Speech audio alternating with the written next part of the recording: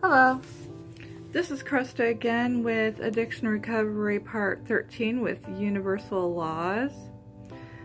To make sense out of this world we live in, we have developed beliefs and behaviors that help us attain control over situations, ourselves, and others.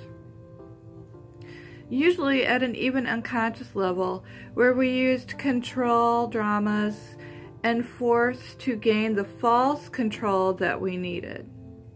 This was just our basic survival instincts that brought this need forth, basically forming our false self-personality that shielded us in kind of a protective way that formed around our inner selves. Required first was survival mode, that we ascertained things first like food, water, shelter, and warmth. These are all survival skills. Up until now, the world has worked very hard to make it easy enough to survive on a simpler level if we look at how far we've come with new modern-day technology and systems of workings. With just a flip of the switch, a dishwasher will take a lot of time off our hands and leave us left with a lot more time on our hands to do other things, which leads to more time to really begin to question our own inner and outer realities as to who we are and how did we get here. When we begin to understand these perceptions, beginning with who we are and understanding things like the ego, are we just beginning to learn the vastness of ourselves and the universal principles and forces behind it. When we begin to understand the egoic personality, we find that we have organized and conducted a pretty much black and white thinking so far. Can we begin to understand the attitudes that have laid the groundwork for the consistent behaviors and habits we have formed to further delude ourselves in unhappier states of being? In other words, a lot of stuff our brain has collected has become kind of a hassle and a mess,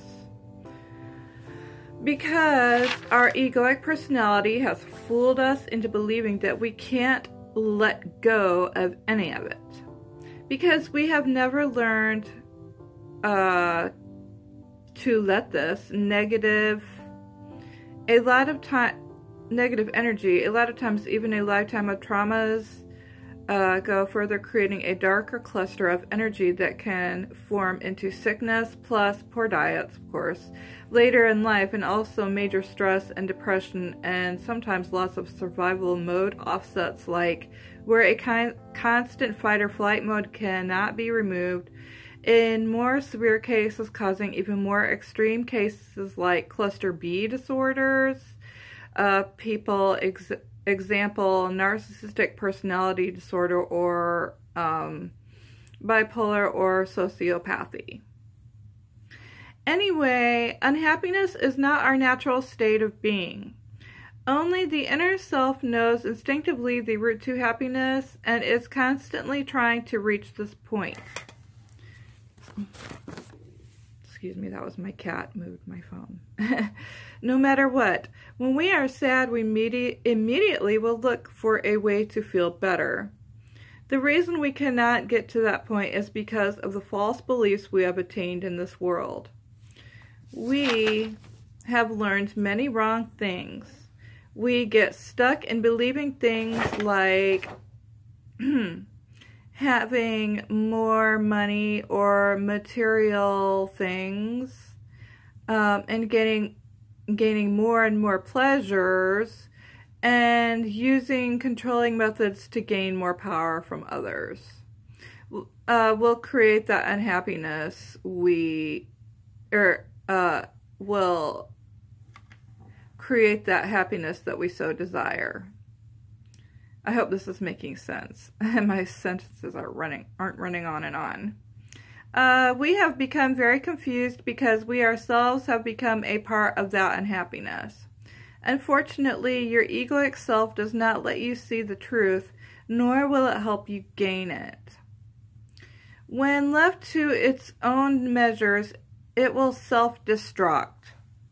That is when the inner self comes into play. Some are more aware of it than others.